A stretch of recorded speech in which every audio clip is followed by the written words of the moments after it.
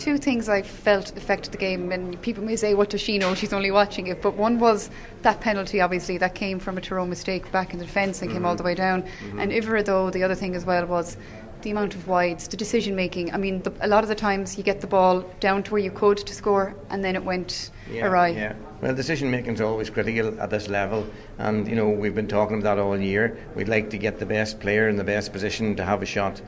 Taking shots from acute angles or under pressure is not something we recommend, but in the heat of this battle we can't expect a lot of the players to do everything all of the time the way you'd like them to. They're young players, they have to learn. I think they hope they'll learn a lot from today.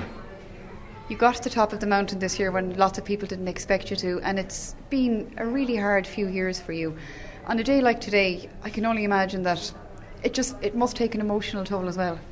Well, it does. I mean, if you're involved in this game, it is your life, and but of course, as we know, it's your life to a certain extent.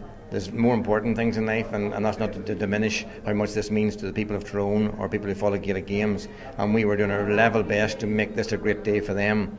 But when all's said and done, you have to realise that we don't write the script, we just try our best to play it, and we'll leave that in God's hands how it's going to go.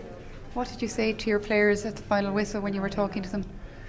I just said you sort of, as the old saying goes, you died in your boots. They didn't give up, they gave it everything. There was some wonderful turnovers, some work rate when people were obviously very tired, and they give it their all, and I said that I'm so proud of people that can do that. Yeah, they did get very tired when you were watching it, you could see, but they, like you said, they did die with their boots on. They kept going to the point where Tyrone fans around the 17th minute had hope again.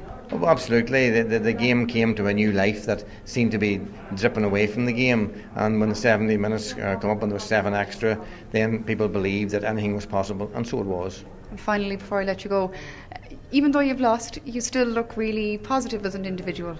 Well, that's it. I suppose that's what life's like now. When you get to my age and have experienced all the things I've done, you put everything in context, and in the context of the greater things of life, it's disappointing, it's a sad day for football fans, but life goes on.